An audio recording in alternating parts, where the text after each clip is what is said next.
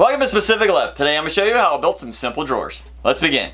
Now my son has had this rolling cabinet drawer thingy in his room for a while now. And as you can see here, he's stuffed a bunch of stuff into it and the shelves are just falling down. They're just like a fabric type shelf and they're a pain to get in and out.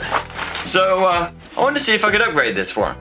Now that I have all the drawers pulled out, it is a relatively sturdy frame. It is light duty metal, but the way it's all put together, I think it's still pretty good and sturdy. It has some slots here for each of the drawers. I have 4 on this side and 3 on this side. And the top here, I believe is probably MDF or something along those lines, but it's still pretty sturdy, so we're gonna leave it. So let's build some drawers. Now first off, of course, we need to take some measurements. That's about 13. It's about 13 and a half. And this is about 5 3/4. Now I've already pre-measured these and the ones above it. These vary just a little bit in height versus the others. So we're gonna limit this to about 5 1/2 for height. That way, in case these drawers get mixed around, they're not gonna cause an issue. Another thing to take into consideration is these have open sides. If this was a closed off wall, then you wouldn't have to worry about having the drawers the full height here. But since this is open, things can easily fall at the side or fall over and get stuck trying to get them to pull out. So that's why we have to make them really tall. Also take in consideration when you're building your drawers that you need to know exactly how much room you need for the slides, whether they're gonna be on the bottom, on the sides, or wherever they're at. Fortunately, mine on my cabinet here already has some built in, so I'm not worried about that. Now for this project, I'm gonna be using some 1/2 inch birch plywood. I'd suggest making at least 1/2 inch on the sides, and that way everything's nice and rigid and you don't have to worry about them falling apart. So let's cut this down. Now to make this first cut, I'm gonna be using a circular saw. But I've also lined the area here with some painter's tape. This should help reduce some of the tear out when you make the cut. Now sometimes when you're making your cuts, you still get some blowout even with the tape on there. Here's another idea that'll help you get an even finer cut if that's your problem. You first want to set up your blade really shallow. You're actually going to be making 2 cuts, and the first cut is just going to cut through the top layer of fibers, and then you'll make your full cut.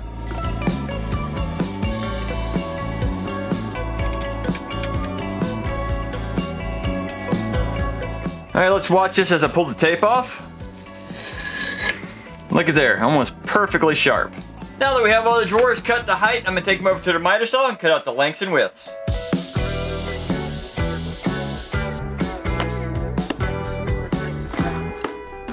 Now it's time to prep all those sides for assembly.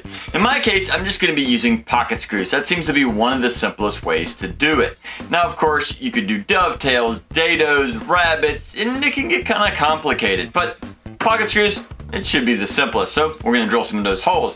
Another thing to take in consideration is if your wood has any kind of a warp to it. If that is the case, you want to make sure that warp goes to the inside of the drawer. And that way the base that we're going to apply here in just a little bit is kind of pinched together and holds it even better.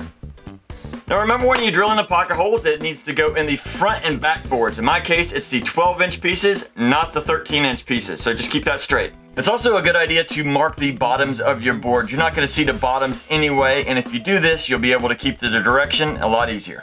And to speed up this process, since I have to make 2 holes, and I'm trying to do it about 1.5 inches from each end, I've set up some clamps here to actually be my stop blocks. That way I can drill a hole, move over, drill a hole, flip it, do the same, and have these done really quick.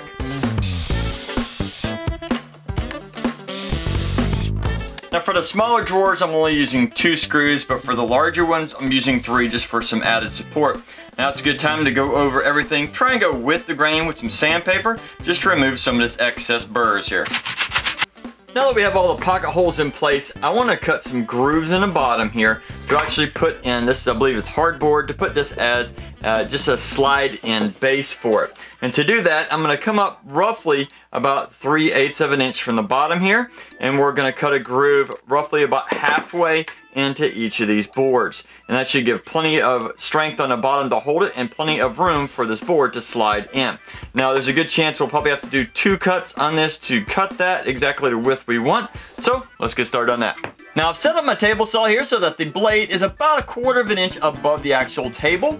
and that way it'll make a nice groove. We want to make sure and this is going to be the outside here with the pocket holes. So we're going to make sure all of the pieces are facing correctly. That'll be the inside of each of the drawers. We're going to make one pass with every single board, and then we're going to go back and slightly move the fence over and make one board cut until everything fits nicely in the groove, and then we'll take the rest of the boards and proceed the same way.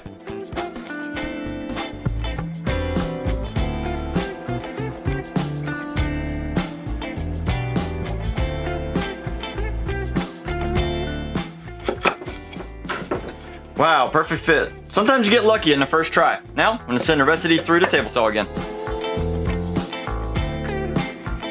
Now set this up for just a quick measurement. This side, I know it should be 13. And if I did this correctly, this should be 13 as well. And it is. All right, for the insert, I'm gonna be cutting out a piece and inserting it inside, but it needs to be roughly a 1/2 inch shorter. So in other words, I need to have it 12.5 by 12.5, and that means it should go into each of these boards about a 1/4 inch.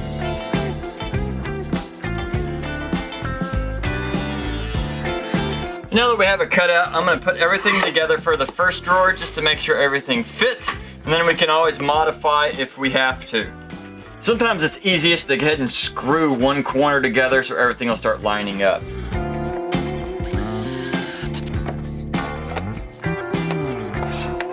Alright, now we're going to screw it all together. Now let's give this a nice test fit. And that fits in there nicely. Now I have the pocket screws on the front and the back, and right now it looks pretty ugly. But just remember, we're going to be putting a false front, or in most drawers you will put a false front on them so that these will not be seen. And the ones on the back, because at the back of the drawer, you won't see them anyway. You want to make sure that the sides that are really nice are on this side, so when they do get pulled out, that's what you see. So, that's a simple way to make a drawer. I've also noticed that the current slides that are on this frame are not exactly straight, so no matter what I do, this front is going to be a little bit off, so we're just going to do our best. Now to attach these, I'm going to use 2 1-inch screws, but to keep it from protruding through the front, I'm going to use a couple large washers.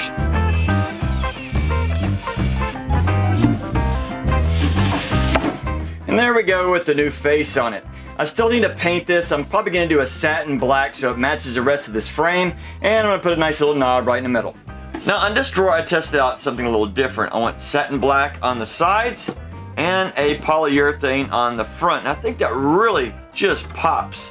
So I added a knob, and I think I'm going to do this on the rest of the drawers. And here's the before, and here's the after. Now that's one heck of a difference, just changing out some drawers.